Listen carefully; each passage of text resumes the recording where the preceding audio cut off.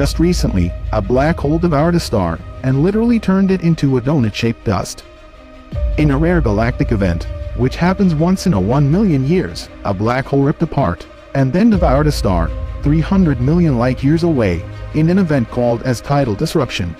NASA's Hubble telescope observed a very bright, hot and donut-shaped region of gas about the size of our solar system swirling around a black hole. This swirling region of gas is a shredded star. It's not possible for the Hubble telescope to photograph the event 300 million light-years away, so astronomers used Hubble's powerful ultraviolet sensitivity to study the light from the shredded star. And after analyzing Hubble's spectrographic data, they came up with this image.